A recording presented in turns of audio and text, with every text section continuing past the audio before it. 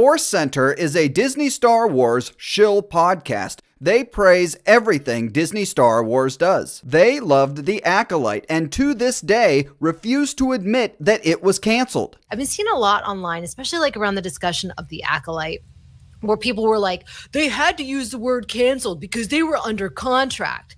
And I'm like, you guys think you don't know how contracts work. It's like, just because you do a Star Wars show or 3 Star Wars films does not mean you're under contract for life. You don't know what you're talking about, do you? They are also best friends with Star Wars cross-dressing Sexplained and even went as far to defend them after they received backlash for trying to demonetize and deplatform other content creators. We love Alex and Molly Damon, have for years, and the dumpster fire that is Star Wars social media exploded this week, and in the middle of that was 2 wonderful people, Alex and Molly Damon. What a fucking bitch, am I right? And just when you thought it couldn't get any worse, they absolutely love Rey Palpatine. Well, I love the character of Rey. And devoted an entire episode of their podcast to praising her. You gotta be shitting me. I thought it was a good opportunity for us to sort of touch base why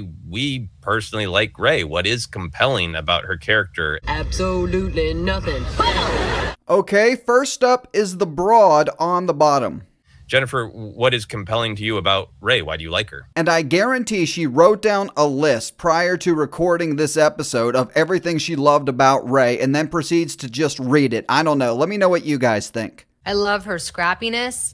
I love that she is stubborn in the best way. I like that she's a loner and she's survived on her own.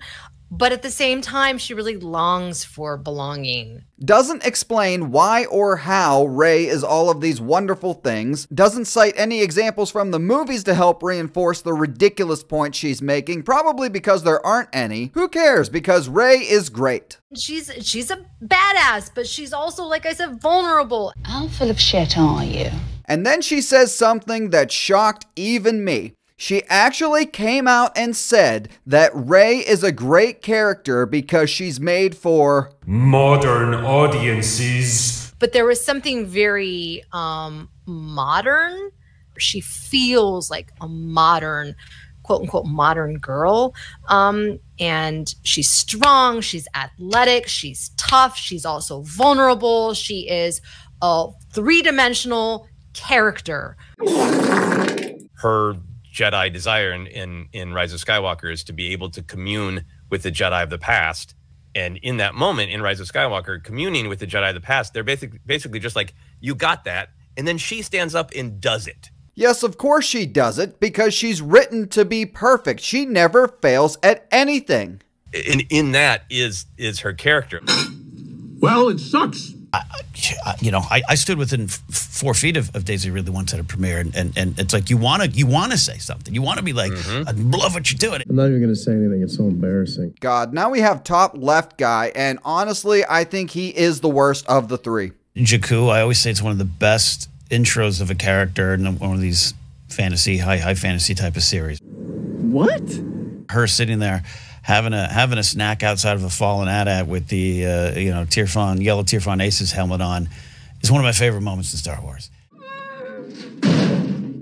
This type of shit is exactly what these Disney shills feel they have to say in order to get noticed by Disney and invited to things. That is exactly what we are watching here, and these 3 desperately want to get invited to the Rey movie press screening. And I'm always rooting for her. I've been rooting for her since 2015, and I'm looking forward to continue that cheering. You're a bitch. You know what? Do me a favor, smash the like button if you are looking forward to the Rey movie bombing at the box office.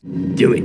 And speaking of the Rey movie... But one thing I think that we're all excited about in different ways is the possibility of this announced Rey New Jedi Order film.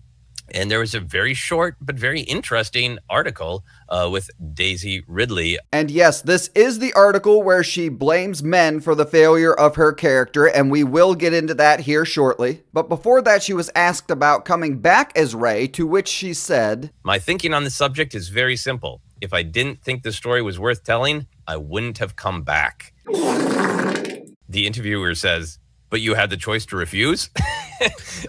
Daisy Ridley says, yes, of course. Okay, enough. Daisy Ridley is coming back for the money. She has nothing else going on in her career, so she jumped at the opportunity to come back and play this character again. I mean, what else is she gonna say when these two idiots walk up to her and say, hey Daisy, we'd love for you to come back and play Rey again, and we're gonna pay you significantly more money than you deserve. She's just like, I like the idea. The core idea is there, and I have enough faith in this, relationship with Lucasfilm and Kathleen Kennedy.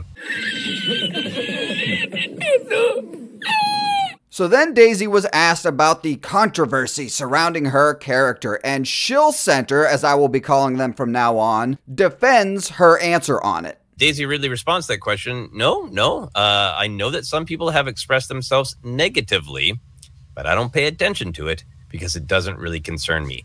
I can't change the way some men see women. Here we go. What she's talking about is Rey is a part of a larger conversation that's going on of the way that people react to any change, where everything isn't the exact same type of person as the star. Triggered.